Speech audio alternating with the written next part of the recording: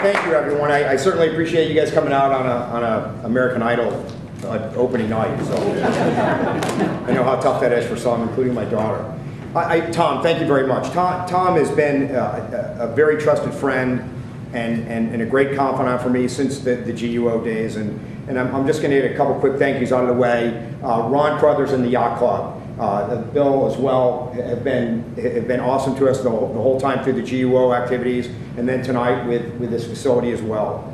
I do want to introduce a couple people that are on my committee. Patty Batesel and her husband Gary. Patty's actually my chairperson, and her husband Gary right next to him. I appreciate all their help and service.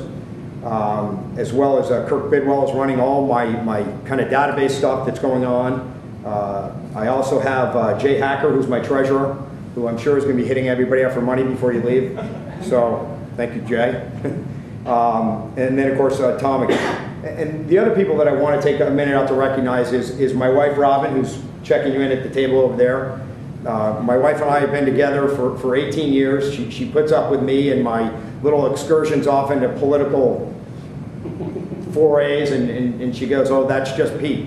And I also have my daughter here. My daughter is I get to toot my daughter's horn here for a second. Straight A student, will be a freshman at HSE next year. So I certainly appreciate them. And my son, who's at hockey practice, which is normally where I would be right now. But this I found a little bit more important. So I gave up one hockey practice to come talk to you folks. And I certainly appreciate everybody showing up tonight and supporting. As of 8:20 this morning, I did file paperwork with Hamilton County to run for District 1 Fisher Town Council. I'm happy to do that. I'm happy to continue the voice that I think this area needs. I got involved, and I want to make things kind of clear because I've been misquoted a lot by the folks on the town council. I got involved in the GUO for really one specific reason, and I felt there was an injustice that was going on when I had 7 council people, okay, who were going to invoke new taxes on me, and I didn't get an opportunity to elect them to office. I find that fundamentally wrong on every level, and I still do. It's the voice of the people that should always prevail in government, and they took that away from us. And I stepped into that group, and I was mad. I was hopping mad. The numbers that were thrown out when that original unification came around was 15 to 22% increased property taxes. And when I started investigating it more, I tried to figure out how they could even do that. And I got quite an education along the way. And I was at a lot of meetings, as Tom said, and I met a lot of residents around the Geist area, and that was just, that was probably the most, the biggest benefit that I had when I was running that GUO group, other than fighting for the folks in Geist that I didn't meet, was the people that I actually did meet around Geist, and actually around the whole community. But I think that if you find something wrong, I can't sit still. I'm not one of those people who can take that thing lying down without saying that's wrong. And I want to stand up and fight for those things that I just don't truly believe in. And that was one, and that's why I came in there. I think you'll find that I'm fundamentally conservative on every level. I don't believe that the taxes that I do pay today are spent the way I want them to be spent. I think there's a number of ways that need to improve on every level of government, starting now with the town, because that's the one that I think that we can most affect. You look at what Fishers has done, and I think the residents of Fishers are some of the finest people that I've ever met. I think the town, fundamentally, is a great town. I think sometimes they lack the leadership and the vision to take the town where it really needs to go. And I worry about that. I sit there and worry about what's going to happen if we let them continue on this way. And some of the key points that I wanted to bring out tonight were really the things that kind of stick in my mind are business development around the town. Okay? I believe we've got to take a larger burden of the tax burden off the residents and put it onto businesses. We need a larger business base in this town. We have the I-69 transportation corridor. You've got exit 10. You've got certainly plenty of room up of exit 5. The downtown, the 37 corridor. If you drive down Meridian Street in Carmel, if you go up and down I-65 in Zionsville, you can see the development that is going on there. I guess my question is why isn't Fishers there? Why doesn't Fishers get those opportunities to get those kind of developments going on there? We've got a jewel of a business in Sally Mae. Unfortunately, Sally Mae has been retrenching with a lot of things going on. Again, we need to help that business base here in Fishers. Someone needs to concentrate on bringing business to Fishers. They need to work not only with the local Chamber of Commerces, they also need to work with the state Chamber of Commerces. And I can tell you right now, someone ought to be lobbying Illinois businesses to bring them over here to Indiana, if you folks have been reading any of the news.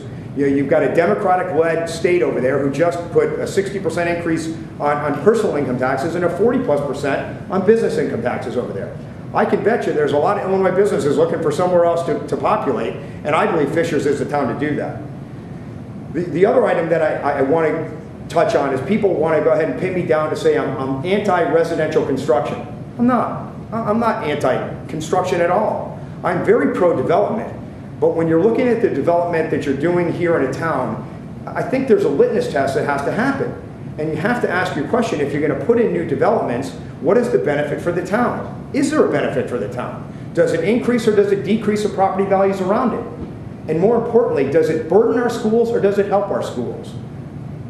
And it's the HSE school district, and I'm going to take a step back here for a minute.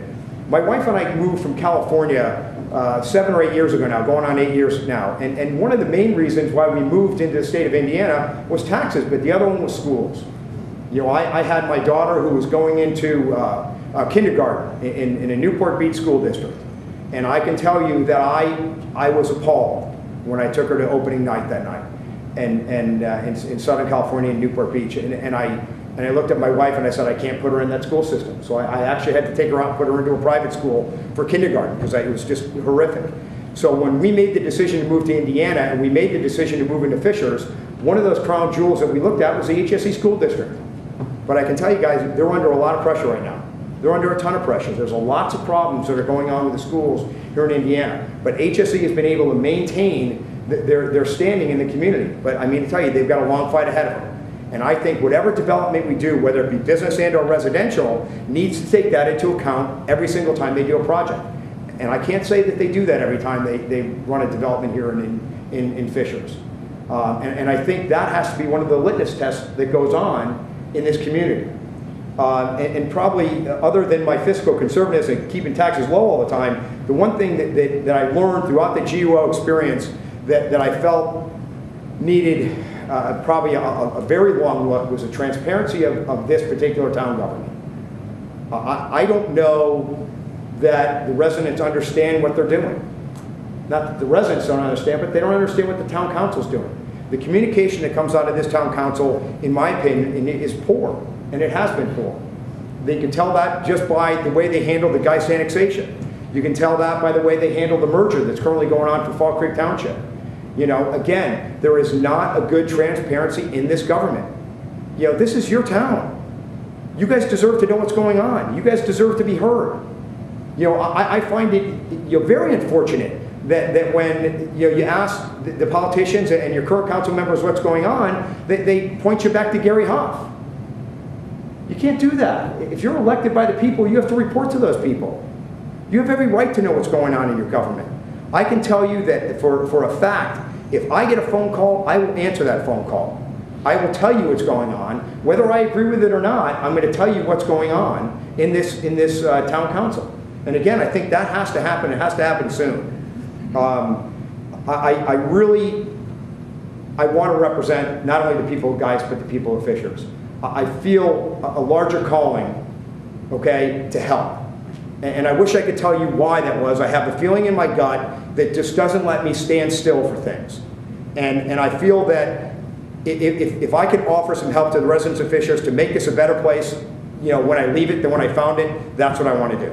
And again, I certainly appreciate all your guys' support and help. I also have Doug Allman's here tonight too. Doug is part of our Fall Creek Township newly elected township board, so I'm glad Doug showed up tonight as well.